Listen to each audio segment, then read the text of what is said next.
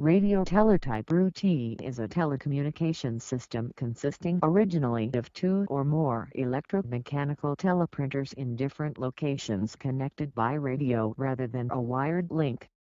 These machines were superseded by personal computers (PCs) running software to emulate teleprinters.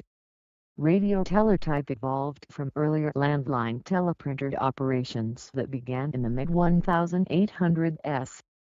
The U.S. Navy Department successfully tested printing telegraphy between an airplane and ground radio station in 1922.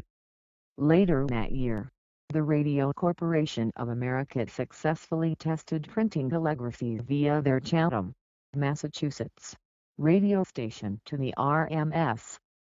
Majestic.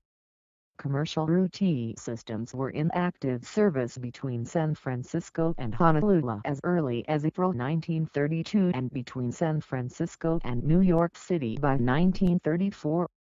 The U.S. military used radioteletype in the 1930s and expanded this usage during World War II. From the 1980s, teleprinters were replaced by computers running teleprinter emulation software. The term radioteletype is used to describe both the original radioteletype system, sometimes described as BAW-DOT, as well as the entire family of systems connecting to or more teleprinters or PCs using software to emulate teleprinters over radio, regardless of alphabet, link system or modulation.